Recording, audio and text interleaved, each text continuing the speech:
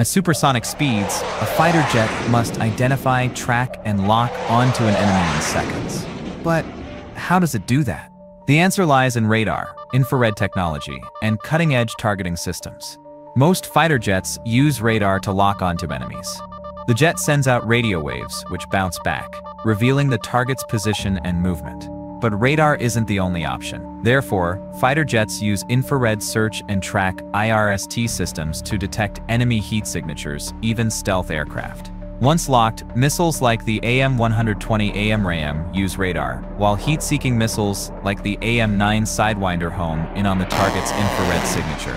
But what if a pilot doesn't have time to aim? Therefore, modern fighter jets use helmet-mounted displays, allowing pilots to lock onto targets just by looking at them. With AI-assisted tracking and next-gen radar, fighter jets will soon lock onto targets faster and more accurately than ever before.